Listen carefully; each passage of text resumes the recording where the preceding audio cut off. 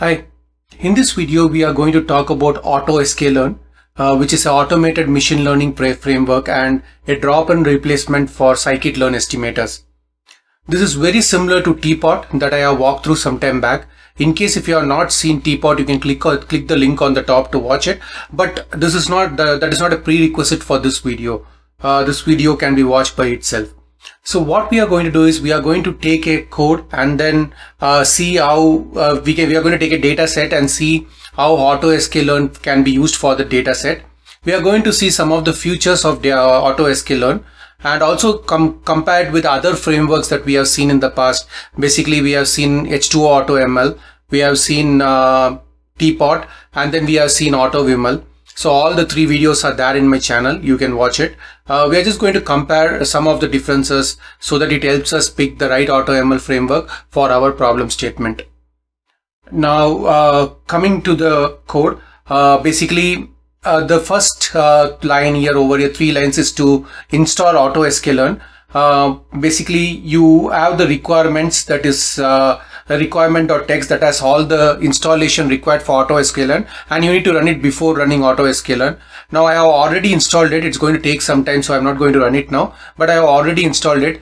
The notebook is available as usual in the video description below. So basically you can open the notebook and you can click open in Colab and you can run it by yourself. The software is already installed and I'm going to just start demoing the product here on. So the first thing what we do is we import all the packages required. Here I'm not importing AutoSklearn yet. I'm just importing the regular machine learning typical packages we import for machine learning job, the NumPy, Pandas, basically the model selection package and everything. So I'm going to run it. I'm going to use the same data set that I used in the previous videos. This is basically a telecom churn data set by IBM. It is available in my GitHub repo, and the link for again the GitHub is in the video description, so you can just download the data set and play around. So basically I'm going to use the data set. Now let's just check the data set once. So basically the data set is about predicting whether a customer will churn or not. Now there are multiple features over here. There are features about customer like gender, senior citizen, partner, whether the customer has a dependent. These are all like features about the customer. There are features about customer product. What kind of telecom product he has? Does he have a phone service? Does he have a multiple line phone service? Does he have internet service? And finally, basically what is the charges he's paying, and finally a column churn that we are going to predict. So basically if the customer has churned, there will be a yes, and if he has not, then there will be a no. So this is the column we are going to predict, and this is a slightly imbalanced data set. If you check here, basically the not churned customer are like almost, I think, 3 times more than the churn customer. So basically it's a slightly imbalanced data set. Now one thing about AutoSklearn does not do the data pre-processing, not all the data pre-processing, rather similar to how H2O AutoML and AutoML does it. Basically when we saw AutoML, we didn't do anything with the data set. We just took the data set and we passed it on. Most of the columns over here are categorical column in this data set, if you see here. So basically AutoML and H2OML were able to automatically encode it numerically and then take care of it. But here it is very similar to Teapot. We have to manually encode those columns into numerical values. Basically we are doing a numerical encoding here, and then feed it onto the AutoSklearn package that can basically do the right model selection and hyperparameter tuning. It does do some kind of data pre-processing, which we'll talk about, but as I'm repeating again, you need to do the numerical encoding. It does not take string values, it takes only numerical values. So here what I'm doing is basically I'm using the first thing, there are a couple of nulls in the data set that is on the column total charges. So I'm just taking that and I'm filling the null value with an median of that particular column. So that is what I'm doing. First is I'm doing an missing value imputation. The next I'm going to do is I'm going to take all the columns that are categorical value and then do an ordinal encoder. So basically I'm not doing a one-hot encoding. One-hot encoding is done automatically by AutoSklearn. What I'm doing is I'm just doing an ordinal encoder over here. So in case if one-hot encoding required, that is taken care. We'll see like how AutoSklearn runs different model. You can visualize that. But here I'm just doing an ordinal encoder. So all the categorical values basically will get converted into numerical values over here. Okay. Then basically what I'm doing is I am taking this converted value, and then I am basically updating the main data set. So basically the churn transformed is the column out of the ordinal encoder value, and then I am assigning it to an separate data frame, and I am updating the main data frame churn df, which we created here initially. This is the churn df. I am updating it with the encoded value. So basically if you see here in churn df, finally you will have all the values that are encoded into numeric. So there's no more string values. Everything is numeric over here. Only the first column is string, but that is an just customer identifier. We don't need that column for the model. So what I will be doing is I am basically creating an future data frame, and I am copying all the value, and then I'm creating the target data frame, and kind of taking the churn column and then populating it. Since I am using a pop function, it will remove the churn column from the future data frame. And then I am also removing the customer ID because that is not required for the model. It is just a sequence number. So pop removes the particular column from the data frame. And then one more thing over here is when we feed by default pandas, it will be of object type because it has string value. For AutoSklearn to work, you have to convert the columns to mostly numerical or categorical. So it cannot be object, it can be string or numerical. So what I'm doing is I'm converting all the value to integers since I am already encoded it. Right now I am splitting the particular data frame into 75-25 ratio. So in this case I am splitting into 75-25 ratio, creating an train and test data frame.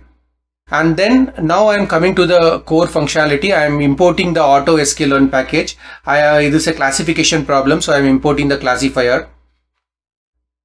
I am going to run this 2 steps, and then this will take some time to run, and then explain the AutoSklearn classifier. I am going to run this and the next one and then explain it so that the model selection and hyperparameter tuning goes on in parallel. Now coming back to the AutoML AutoSklearn classifier. So basically we can specify some kind of parameters on what we want this particular classifier to do. So in this case what I'm doing is I'm telling it to run only for 120 seconds, that is 2 minutes, and per task, that is each model don't spend more than 30 seconds. The reason is AutoML packages are pretty compute intensive. If you don't kind of time box it and run it, will run forever, and it will kind of run for 2-3 hours to find the best model. We don't want to do that. We want to time limit it over here. But when in real world scenario, it's better to have an higher time to find the better model. But since this is only an walkthrough of the features of AutoSklearn, I'm just running it for 2 minutes. These are 2 parameters. The end job says like how many parallel threads you want to run. So in this case I put 2. Now include estimators. If we don't give any include estimators, then it will search across all the estimators. So there are multiple estimators. There are random forest, ADA boost, there is a k nearest neighborhood, there is an Bernoulli classifier. There are multiple classifiers over here, but in this case what I am telling is I am just limiting it to random forest and gradient descent classifier. And then the pre-processing component of it, if you want to run any PCA or any other functionality, I'm telling don't run any pre-processing for me in this case. So this is the definition of our AutoML AutoSklearn classifier to kind of give an parameter on what kind of parameters it need to run on.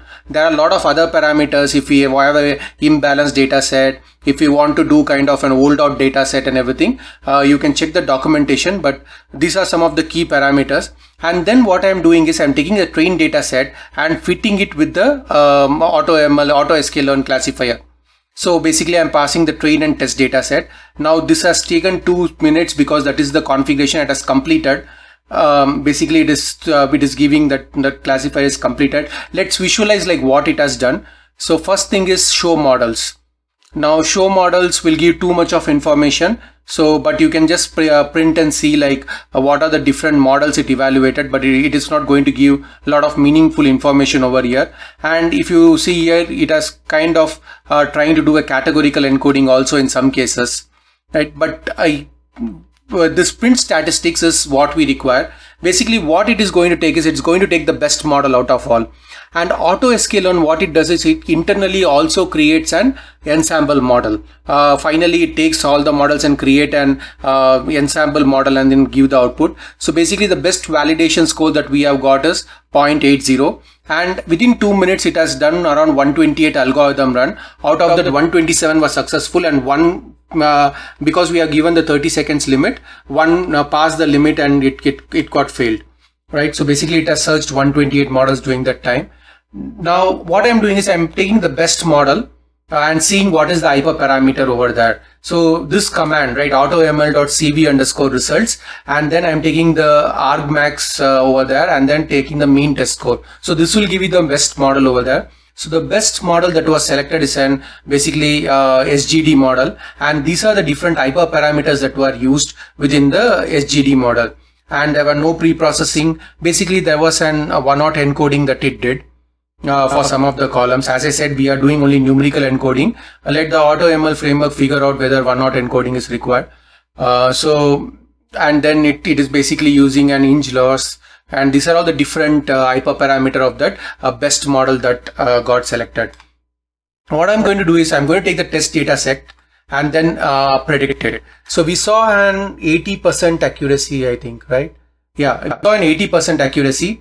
So what I'm doing is I predicted with the test data set, and let me see like what is the accuracy on the test data set. So the test data set is around 81, which is pretty close to the validation score that we got.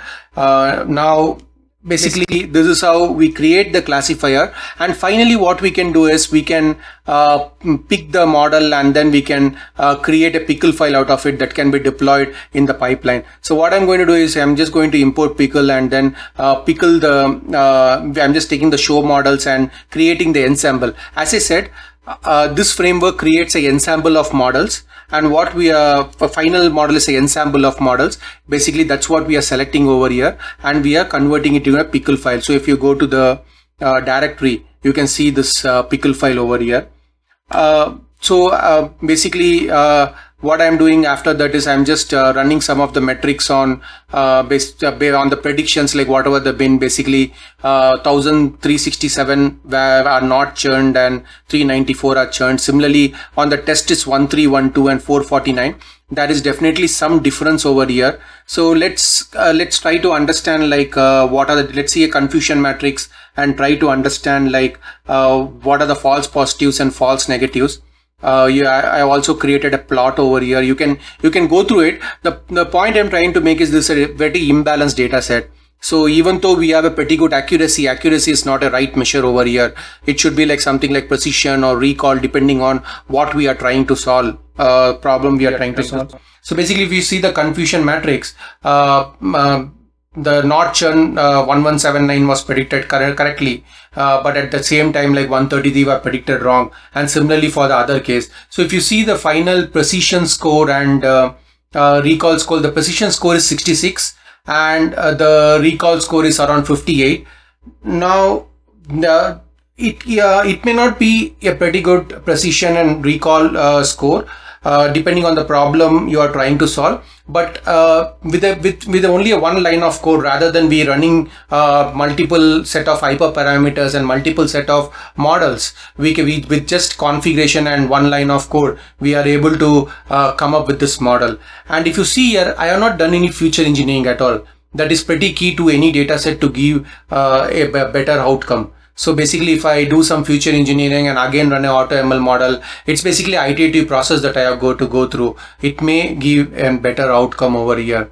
So that's it with AutoSklearn. In fact, like that's it with the AutoML series that I have been doing.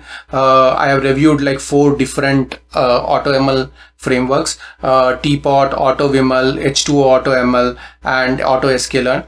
All the 4 have some kind of features that are different from each other, and if you review my video, you can get it, and depending on your problem, you can use the right framework. Thank you.